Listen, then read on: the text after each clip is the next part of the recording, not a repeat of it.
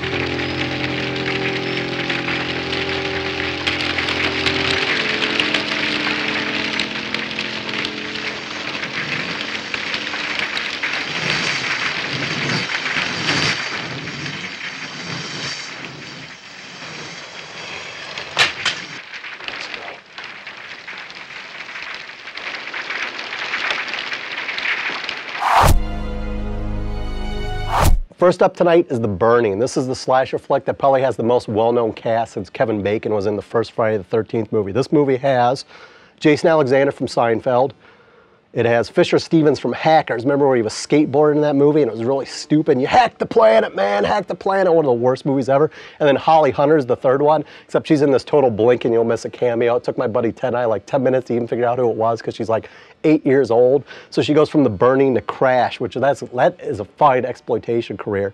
But the best thing about this movie is the script, well, one of the script writers, there were 4 of them, because you know you need 4 people to figure out how to like have, you know, a crazed maniac go through the forest and slash a bunch of teens.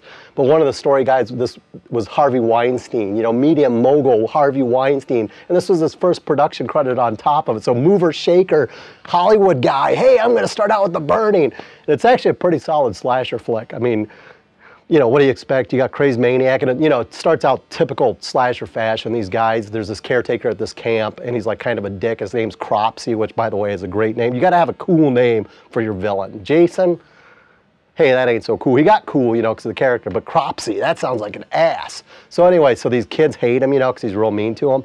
So they break into his cabin that's filled with like power tools and gasoline and stuff, and they bring this flaming skull and set it on his night table and wake it up. And his alcohol stupor, he wakes up and sees it, freaks out, knocks it over, the thing explodes, he's on fire, thusly The Burning. So he runs out, you know, and the kids are all freaked out, run away. They don't help him or anything, God forbid. So he winds up in the hospital. Great burn makeup, by the way. There's like, the effects in this are fantastic. And he wakes up in the hospital, kills people, escapes, comes back to the camp, hunts down all the new kids, including somebody from the old thing. So you have to figure out the mystery of who the one was that worked at the camp originally, even though you'll figure out like in 5 seconds. Effects are awesome. There's like some great throat slashing, some finger cutting off, machetes in the heads, all the usual stuff, and some burning, because of course you got to have some fire killing people. This has no U.S. release date. as of now. I had to get this one from overseas. There's been a promise to DVD forever. We haven't gotten it, so I'm afraid online is the only way for this one if you want to see some fine early 80s slasher action.